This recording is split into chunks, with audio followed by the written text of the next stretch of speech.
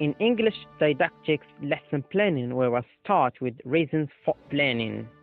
For teachers, a plan gives the lesson a framework and overall shape. It is true that they may end up departing from it at some stage of the lesson, but it will sometimes fall back on. Good teachers are flexible and respond create, uh, creatively to what happens in the classroom, but they also need to have thought ahead to have a destination which they want their students or to reach want their students to reach, and some ideas of how they are going to get there. In the classroom, a plan helps to remind teachers what they intended to do, especially if they get distracted or momentarily forget what they had proposed. A purposeful action or proposal for action. Yeah. So I will repeat. Reasons for planning. For teachers, a plan gives the lesson a framework and overall shape. It is true that they may end up departing for it at some stage of lesson, but it will sometimes fall back on. Good teachers are flexible and respond creatively to what happens in the classroom, but they also need to have thought ahead, to have a destination which they want their students to reach, and some areas or ideas of how they are going to get there.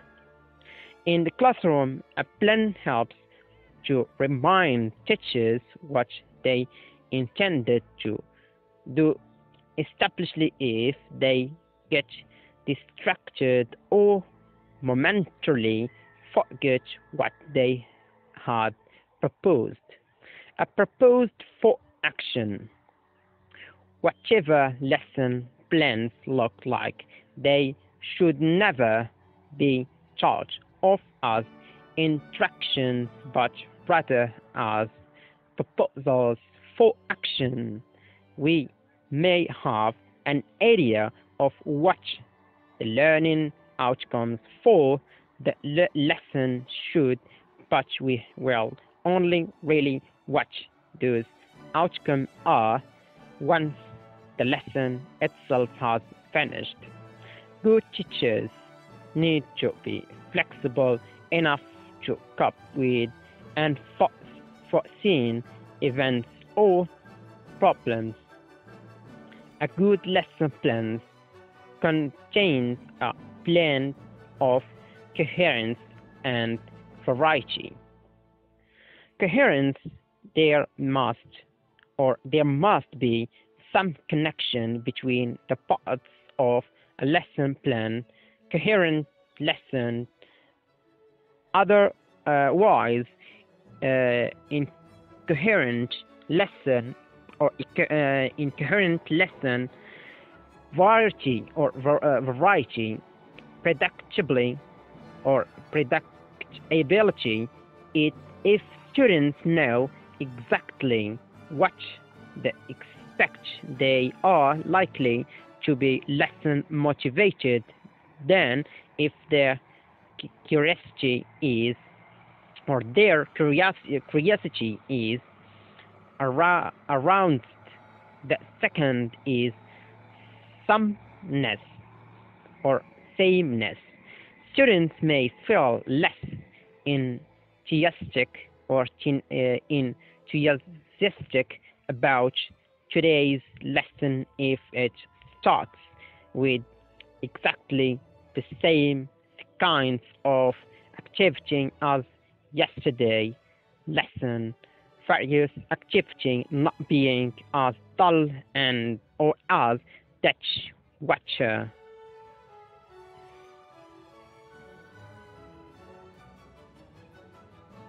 After the lesson and before the next, we need to plan future lessons on the basis of what happened in previous classes. When we evaluate lessons or activities, we need to ask other, ourselves questions such as: was the activity successful? Did the students enjoy it? Did they learn anything from it? What exactly did they get from the activity? How could the activity be changed to make it more effective next time? Unless we ask ourselves such questions, we are in the danger of containing with activities and techniques that either do not work or at the very least are not as successful as they might be with appropriate modification. Another way of evaluation lessons and activities is feedback from students. We might ask them simple questions such as: did you like that exercise? Did you find it useful? Another way of getting reactions to new techniques is to invite a college into the classroom and ask them to observe what happens and make suggestions afterwards. This kind of peer observation is most successful when both teachers discuss the content and practice of the lesson both before and after the observation. Some teachers keep journals in which they record their thoughts about what happened as soon as possible after the lesson has finished. In that way, they can read through their comments later and reflect on how they now felt about what happened. So thank you guys for watching this video, and see you in the next video if God wills.